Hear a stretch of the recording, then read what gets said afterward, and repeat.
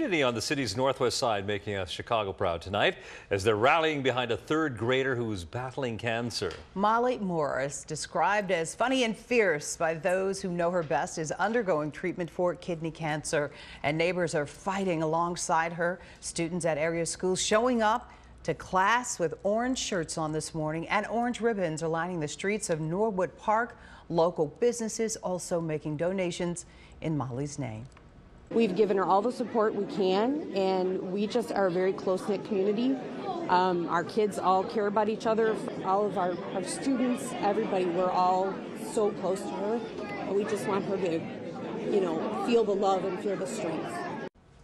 And Molly attends St. Monica Academy, where parishioners packed the church tonight for a very special prayer service. It was beautiful. I mean, instantly in tears.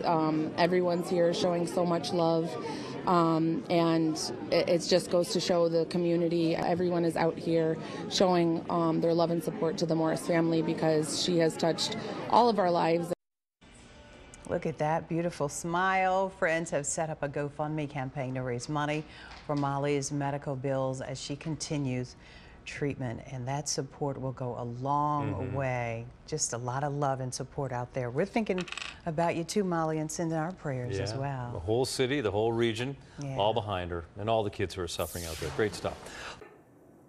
Hey, if you like that video, be sure to subscribe to our ABC7 Chicago YouTube channel.